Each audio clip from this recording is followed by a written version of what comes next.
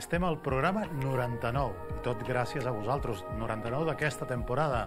Demà serà el 100 de la temporada i el 150 i escaig des que estem en antena, des que està en antena al Jardí de Carles Herrera.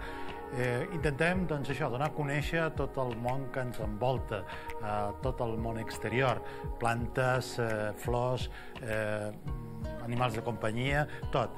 Si vosaltres sou amants d'aquest món que ens envolta, ja sabeu, aquest és el vostre programa. Comencem un nou programa aquí al Jardí de Carles Herrera.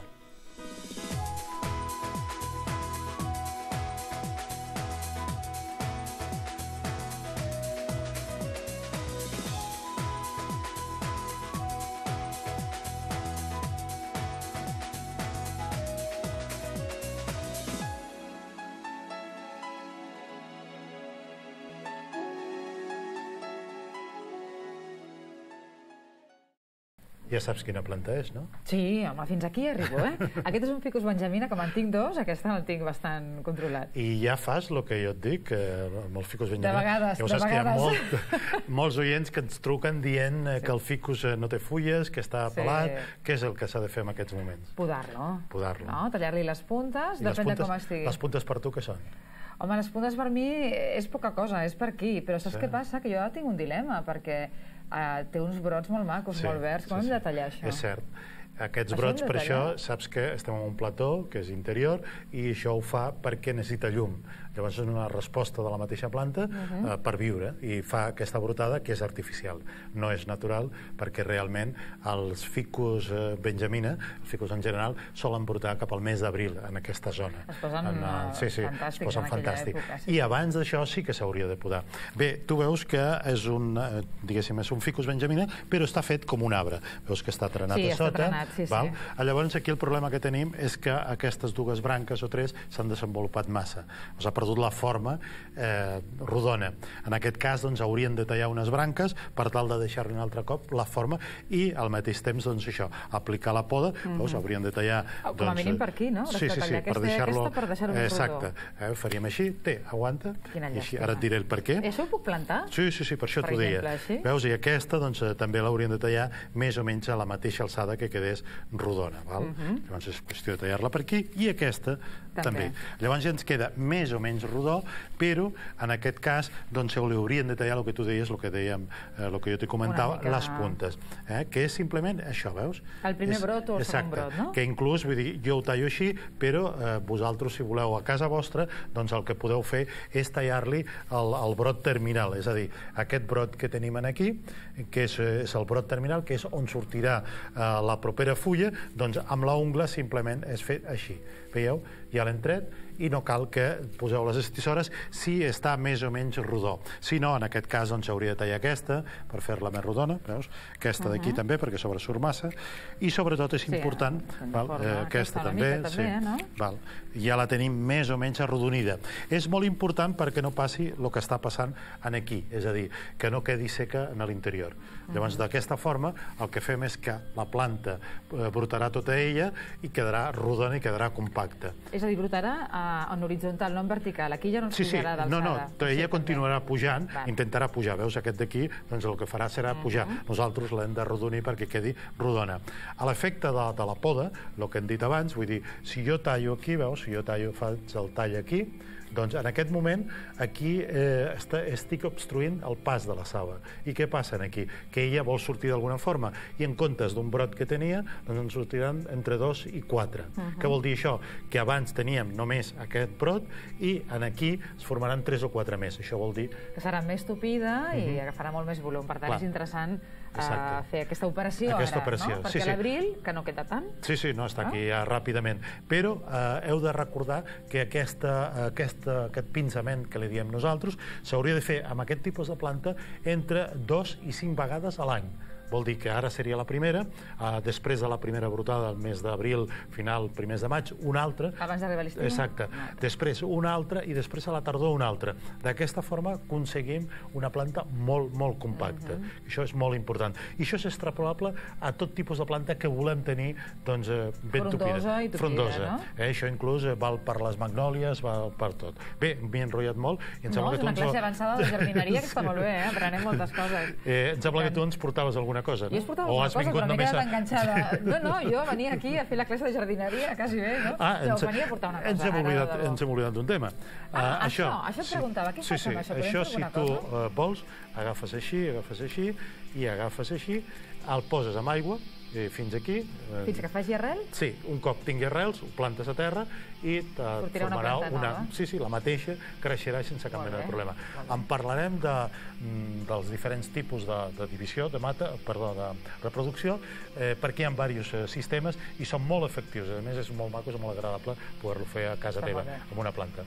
Quan trigaràs per fer l'arrel?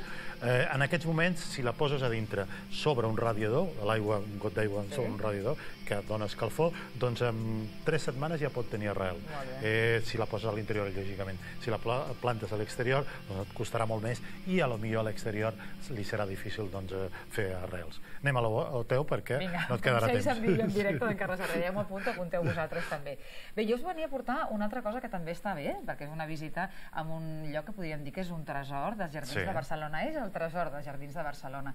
I es tracta del jardí botànic, però no del jardí botànic actual que coneixem ara mateix i que l'any passat trepitjàvem molt sovint, Carles? Sinó el jardí botànic històric. És un racó ple de vida, ple de llum, que només respirar l'aire d'allà ens transporta a una altra època i també veiem com es du a terme el canvi d'estacions, de colors, etc. I és el jardí botànic que hi havia abans de l'actual, que és el que es va fer després de les Olimpíades. Aquell lloc està molt bé perquè hi ha els arbres més grans de Barcelona i unes espècies també molt i molt interessants. I té un sabor de l'època, d'aquella època. Pensem que és un jardí que ve de l'exposició del 1929. Sí, que té molta història. Els 100 anys i gairebé els té. Hi ha arbres centenaris, com tu bé has dit, unes varietats i unes espècies tremendes. A més, està a dues fondalades, perquè està dividit en dos jardins. És curiós perquè també fa que tingui un clima una mica diferent. Està entremig de dues antigues pedreres, està a prop del Palau Nacional, del Manac, i això fa que el clot que té el jardí tingui 4 graus de temperatura menys que la resta. Per tant, allà poden desenvolupar-se molt bé espècies que són més típiques de clima eurosiberià, que són més fredes. Allà hi ha la possibilitat d'aquest desenvolupament, però també val a dir que en aquest moment, el 1929, Barcelona va guanyar i va redescobrir la muntanya de Montjuïc amb aquest jardí. Igual que el 1888 es va annexar a Barcelona a Ciutadella, doncs aquí vam guanyar a Montjuïc, que és preciós. I aquí es va encarregar la seva construcció al Pius Fontdequer, que aquest home era un doctor en botànica i tenia molts coneixements. Ell va cultivar unes espècies que ara les podem veure a qualsevol jardí de la ciutat, però en aquella època realment eren molt novedoses. I també era un expedicionari que anava pel nord d'Àfrica, per la península, recollint diferents varietats i plantant-les aquí, en aquest jardí botànic. Sí, i de fet, en aquests moments es poden veure varietats o espècies que ja estan plantades de l'època. Sí, de l'època, i altres forànies que s'han habituat al tipus de clima que dona aquell microclima que fan aquests arbres, aquests grans arbres, perquè els arbres són monumentals, els que podem veure. Val la pena aquesta passejada.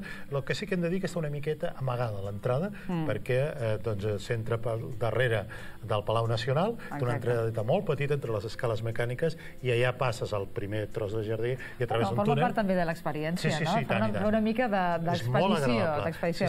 Però val la pena conèixer-ho, perquè ens hem quedat amb l'actual, però aquí va haver-hi també l'Institut Botànic en el seu moment. El 1940 es va annexar al Jardí Botànic aquest institut, que tenia l'herbari més important i la biblioteca més important de Catalunya en aquell moment. En aquests moments és la segona d'Espanya, l'herbari segon d'Espanya, més important, encara està a l'Institut, que està al Jardí Botànic Nou, que de fet aquesta setmana en parlem de l'Institut Botànic i ens ensenyen una petita mostra del que tenen, que és un tresor.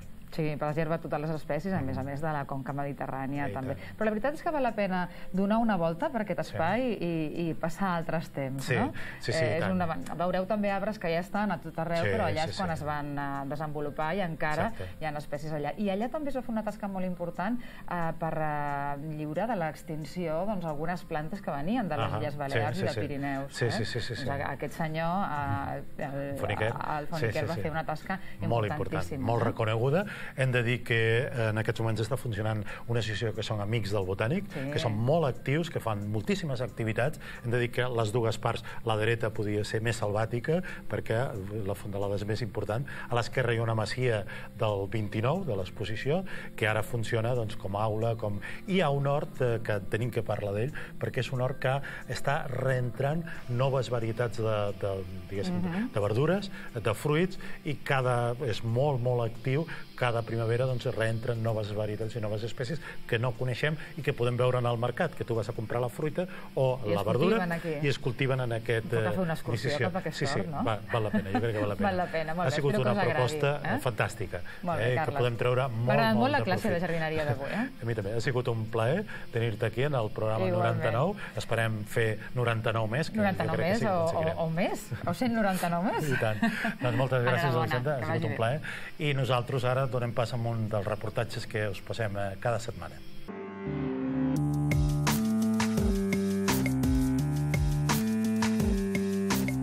No us amoïneu que no estem al Nadal. Ja ha passat el Nadal, però sí que hem de parlar de les poncèties perquè segurament molts de vosaltres teniu problemes amb elles. De fet, estem rebent moltes consultes respecte a la poncètia.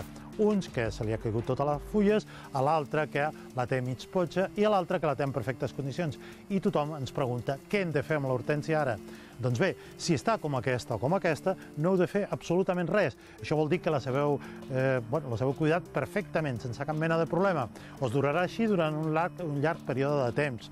Si la tenim com aquesta, encara es podria aguantar, però fins i tot estigués pelada, que només tingués fulles a la punta, o fins i tot estigués sense fulles ni a la punta. Llavors l'hauríeu de podar, és a dir, tallar més o menys per aquesta alçada, tallar-li tot al voltant i la planta ja estaria, ja viuria.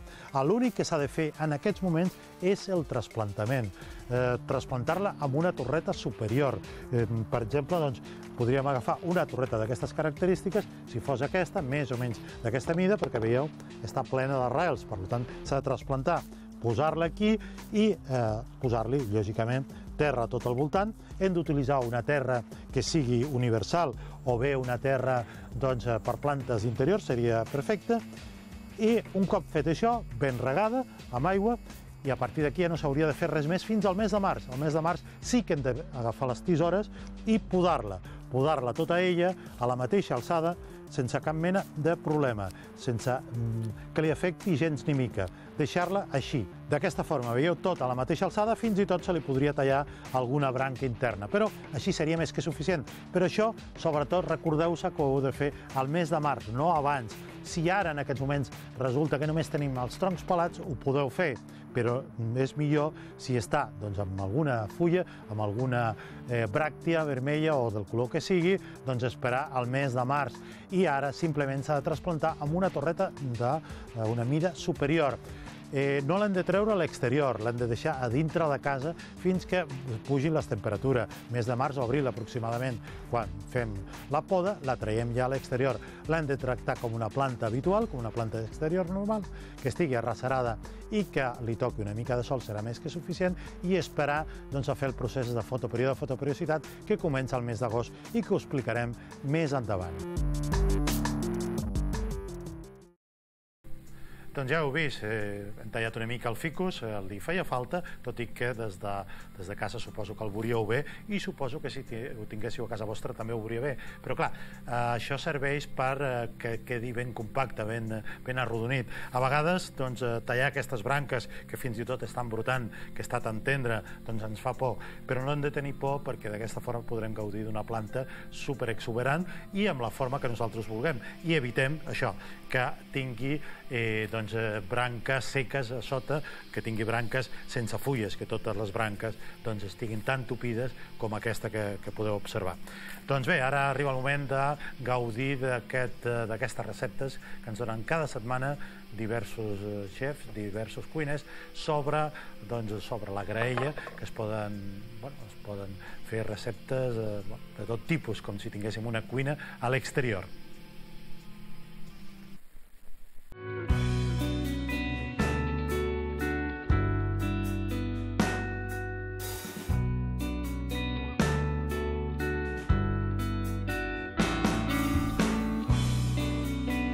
Hoy visitamos Bracería El Rancho, que está ubicada en Sitges, dentro de la hípica de Sitges, además con unas vistas tremendas y acompañada de estos magníficos animales. Nos acompaña Manuel Barreda, que es el gerente del restaurante, y ahora nos va a preparar un plato, como siempre, una receta a la parrilla. Estamos en el interior, pero es todo igual, parrilla, leña, carbón, lo que haga falta, es decir, que esta misma receta vosotros la podéis hacer a la barbacoa en vuestro jardín terraza, o si tenéis una parrilla interior, también la podéis hacer. ¿Qué nos has preparado, Manuel? Mira, pues tenemos un chuletón de buey a la brasa únicamente con sal gorda, y lo vamos a acompañar de calçots y alcachofas, que es la temporada. Es la temporada, estamos y como en siempre temporada. Conocéis la salsa calçot, que aquí tenemos algunos ingredientes, como son la almendra, ajo, avellana, carne de pimiento choricero, tomate y pan. Todo esto lo haremos a la brasa, y además me has comentado anteriormente que son ecológicos y productos de Sí, son todos productos de la zona. Que eso es muy, muy importante en el momento de escoger los productos para utilizar, ya sea en la parrilla, ya sea en la cocina. Si te parece, empecemos la parrilla. Nos vas explicando qué tipo, digamos, cómo empezamos a hacer la parrilla, y Darío, que es el cocinero, nos hará los honores de ponerlo todo en la parrilla. Muy bien. Mira, ahora aprovechando la llama ponemos los calçots que se quemen y se cuezan por dentro. Luego con la brasa que nos quede haremos el chuletón. Ya tenemos las alcachofas, que tardan un poquito más haciéndose al lado. Ahora colocamos el chuletón en la brasa ya. Son unos 7 minutos por cada lado, la brasa tarda más que a la plancha. 7 minutos por cada lado.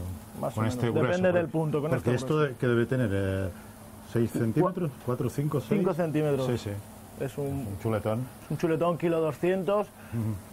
Una vez que lo marquemos, una vez que le demos la vuelta, ya le podemos empezar a salar. Ajá. Una vez dado la vuelta. Sí, para que no deshidrate. Mira, ya tenemos el chuletón, vamos a retirarlo y a separar el hueso. Lo fileteamos y lo ponemos en la piedra que está caliente. Trozo de carne para chuparse los dedos, ¿eh? Más o menos, ¿qué tiempo ha estado en la parrilla? Mira, unos 7 minutos por cada lado. Ajá. Depende del punto que le quieras dar. Si te gusta más hecho, ahora en la piedra, al estar caliente, se termina de hacer. Porque ahora lo colocas en un plato, que es una piedra que la has calentado al horno. Es un plato de barro calentado, sí, está a 220 y ahora... Eso quiere decir que se puede hacer, se hará un poco más en el plato. Se terminará de hacer en el plato. Vale. ¿Para cuántas personas sería este chuletón? Para 2. Para 2 personas. Con los calçots y las alcachofas sería para 2. Se puede acompañar de patatas al caliu, también patatas asadas. Pero hoy lo preparas con calçots, que ya veo que están ya a punto. Ya están, ¿no? a punto. Sí, sí. Ya tenemos las alcachofas, que acompañamos el... De acuerdo, pues chuletón. adelante con el resto. Ya tenemos los calçots listos en la teja, la salsa. Ajá. Ya hemos acompañado la carne de las alcachofas. Simplemente añadir sal al gusto y a comer. Y a comer.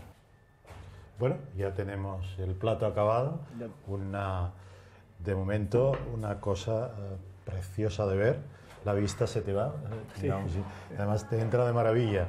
Ahora tendría que comenzar por los calçots. Sí, primero comenzaremos por los calçots. Yo, con tu permiso, voy a probarlo. Sí, claro. Es el primer calçot de la temporada que tomo. Espero que salga bien, perfecto. Una pasada. Pasaremos por la salsa. Y ahora...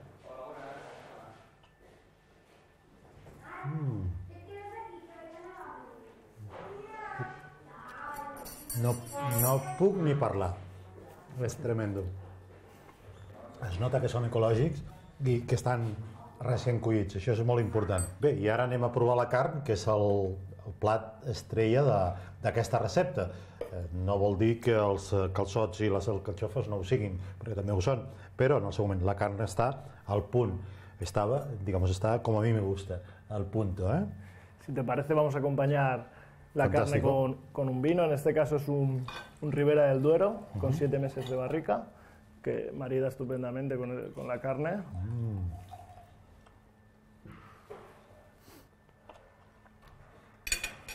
Súper tierna, buenísima. ¿De dónde es esta carne? Mira, esta es buey gallego, tiene 40 días de maduración, está en el perfecto momento para comer. Sí, sí. Bueno, brindemos por este exquisito plato. Salud. Está todo, me falta la alcachofa, pero ya la probaré. Extraordinario. Y es una receta fantástica. Ya sabéis, recordaros que la podéis hacer en vuestra casa. Si tenéis una barbacoa o una simple graella, les podeu fer sense cap mena de problema, perquè veieu, és molt fàcil i es poc el temps que necesita per fer-se aquest tipus de plat. Muchas gracias, Manuel, ha sido un placer. Nos vemos de aquí unos días, volveremos para que nos hagas otro tipo de receta. Muy bien. Gracias. I a vosaltres, doncs, que disfruteu.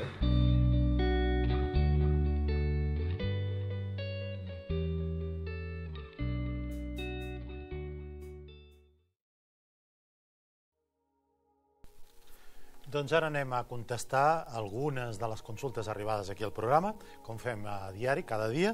Ja sabeu, les vies de comunicació amb nosaltres, al jardí@eljardidecarlesherrera.com o bé a través del Twitter, Facebook, pàgina web, etc.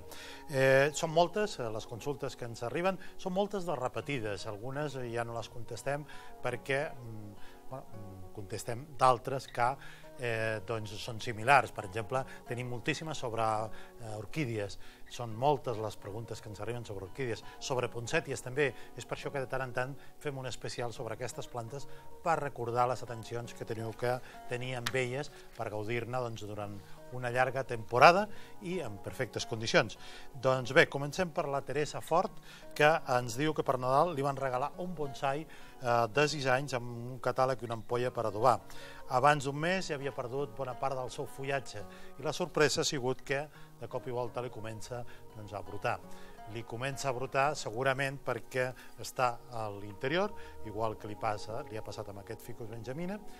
Segurament va perdre les fulles per una manca d'humitat, perquè el que són els bonsais necessiten una humitat constant, tampoc li agrada a l'interior, moltes vegades que estiguin a l'interior això els hi fa patir, de cop i volta el primer que fa és perdre bona part del seu fullatge, però si té vida, doncs ràpidament, quan la temperatura puja amb excés, ell queda enganyat i ràpidament brota, fa aquesta brotada, que és una brotada falsa.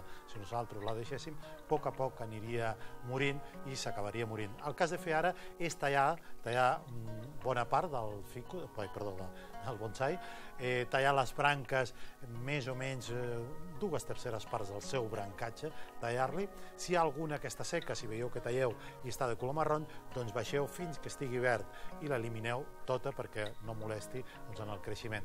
I a partir d'aquí, depèn de la varietat, de l'espècie que sigui, segurament serà una espècie totalment de l'exterior, el poseu a l'exterior i que broti. La brotada que vingui, que vindrà una mica més tard, aquests brots que vosaltres traureu no tornaran a sortir de seguida, sinó que trigaran un mes aproximadament, més o menys a mitjans de març, finals de març, doncs aquesta brotada ja serà la veritable i a més serà un verd molt més intens. Adoba el normal, l'habitual, però sobretot no deixis de regar. La terra s'ha de mantenir humida, no entollada d'aigua, però sí humida. Això passa que potser ho hagis de regar cada 3 o 4 dies perquè l'aire, el sol que li pugui tocar, resseca ràpidament aquella poqueta terra que té el bonsai. I ara anem a veure aquestes imatges que ens feu arribar cada dia. En aquest cas és la Lourdes Camino, que ens ensenya una preciosa peònia, una peònia magnífica, fantàstica. Jo crec que deu ser de la primavera, perquè en aquests moments no té ni fulla, per la qual cosa és de la primavera i és una peònia preciosa. I després tenim la Gràcia Llorenç, que que ens ensenya un ílex, també és una planta típica de Nadal, és el boix grèvol, i que està amb tot el seu fruit, està esplendorosa, està fantàstica, vol dir que les atencions que li practica són fantàstiques. Doncs bé, fins aquí el que ha donat de si el programa d'avui. Com sempre, ja ho sabeu, estem aquí per comunicar-vos tot el que ens expliquen les nostres plantes, els nostres animals de companyia, els nostres arbres, i parlar d'elles, que és l'important, i d'alguna forma ens interessaria molt que vosaltres preneu bona nota, que porteu plantes i flors a casa vostra, que són una boníssima companyia. Que sigueu molt feliços i, com sempre, us esperem demà aquí al mateix lloc i a la mateixa hora, i que flors i plantes us acompanyin.